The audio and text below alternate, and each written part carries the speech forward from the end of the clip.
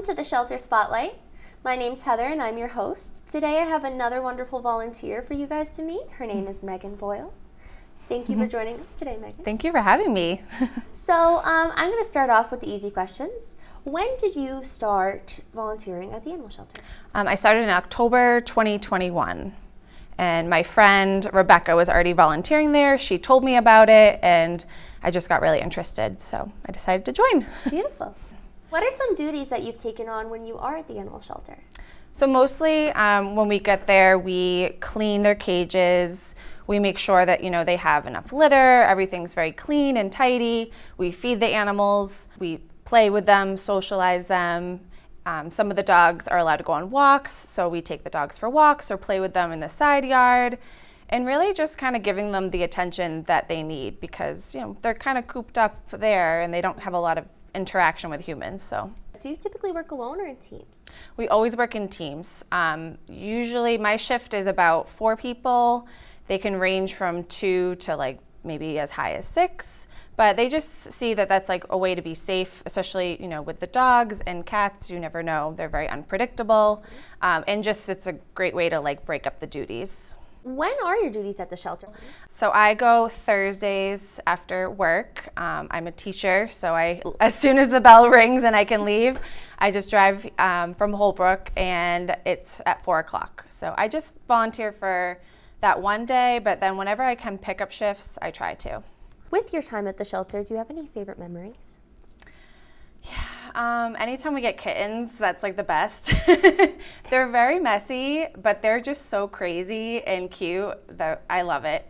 Some other memories, one Easter, I think it was 2022, so I've only been there for a couple of months.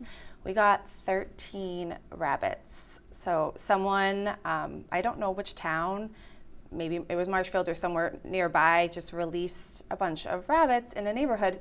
So the animal control officers brought them in and we were not prepared, but we did it and it was crazy. That's wild. Right. How do you take care of that many rabbits at the same time? A lot of cleaning, a lot, yes. I'm sure. And rabbits aren't tiny either. No, they take up space, right? Right, yes. We need a lot of space. So we kind of created some pens. We even used some of the dog kennels that, that weren't occupied. So wow. Yeah, we made do. That's awesome. And so are rabbits typical at the shelter? We usually might have 1 or 2. Since I've been there, there's always been at least one. Right now we don't have any. It's mostly just cats and dogs, but every once in a while we'll get the odd pet like chickens, roosters, birds. I don't think we've seen many lizards or reptiles. Have you fostered any pets? I heard that you may have some fostering experience. Yes, I did. I fostered 4 kittens in September, and it was quite the experience. I loved them, and as soon as I brought them home, I was like, all right, I cannot keep them. I can't keep them. I already have cats. But it was great. I loved them. I loved just coming home and playing with them, and yeah, I even named them. Oh, that's so exciting. Yeah. That's fun too. I definitely cried when I dropped them off, but I knew that they were going to great homes. So that must be the hardest part, letting them go. But everybody says as long as they know that they're going to good homes, yeah, that's all that matters. But that must have been wild, 4 kittens at the same time, though. Yes. How did your other cats feel about that? One wanted nothing to do with them, so we have to keep them separate, just because they're not vaccinated. So we kept the kittens in our guest room. So one of the cats did not even go upstairs. She was like, nope, I don't want anything to do with that. And then the other one really wanted to play with them. He just kept putting his paws underneath the door. Oh, he's like, I know they're in there. Yeah. Do you think you've learned anything from your time volunteering at the shelter?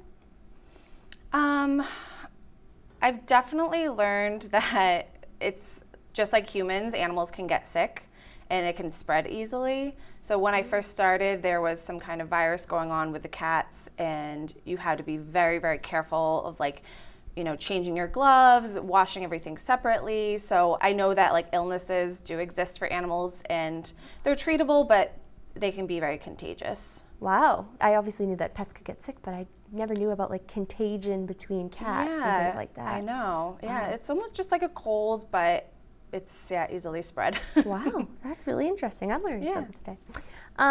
So out of all the animals that have come through the shelter, have you ever had any favorites? Yes. So I ended up adopting one of them. He was an orange little tabby cat kitten. He came in 7 months old, and when he came in, he was in the quarantine room because he was a stray and had some kind of lung infection. He was, I think, eating slugs or something like that, which I can believe because he does eat everything in my house now.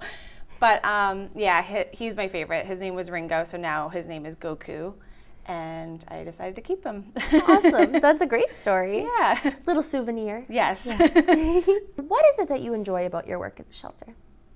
I love animals, and if I could have 1,000,000 of them, I would, but I can't. So I love helping them and like giving back to the community, and it's stress-free. Like I look forward to leaving my job and going to the shelter and hanging out with them. What keeps you coming back to the shelter? I think about them being, alone at the shelter, and I want them to have that human interaction, and I want them to feel loved and get the attention that they need. So I think that's what keeps me going back. Do you think a volunteer gets anything out of this experience? Definitely. It definitely teaches you responsibility. I think it's a great idea if you're considering getting a pet, just to kind of see what goes into the daily life of feeding and cleaning, and even we administer medications.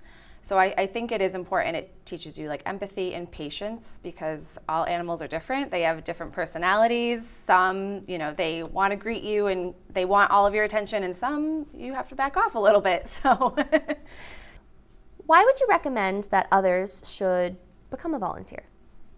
I think it's a really easy way to give back to the community, to help animals. It's only about an hour out of your week, and I think it's great. It's very rewarding, and it makes you happy, and it makes the animals happy. Beautiful. Well, that's all for today's episode of the Shelter Spotlight. We will see you next time. For more on the shelter, please visit the Friends online or contact Marshfield Animal Control.